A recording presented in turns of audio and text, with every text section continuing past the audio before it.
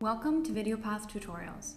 In this tutorial, we will show you how to embed a Videopath video on WordPress. Access your embed tools on the share page of your builder, which you can find by hovering over your individual project in the library.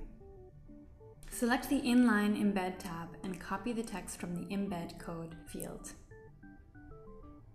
If you'd like, change the aspect ratio under Advanced Settings. In your WordPress blog editor, open the post where you'd like to insert your video.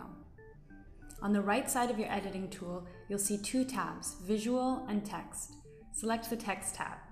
You're now in the HTML editor of your blog.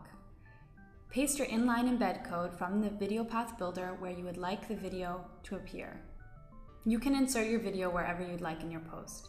Return to editing your blog post by selecting the Visual tab. On the Visual tab of your WordPress editor, your video will appear as a large gray container with a video icon. Click the Preview button to see how your Videopath video will look on your blog post. You will see your Videopath video with interactivity indicated on the preview. Thanks for watching this Videopath tutorial. If you have any questions, please don't hesitate to get in contact with the Videopath support team.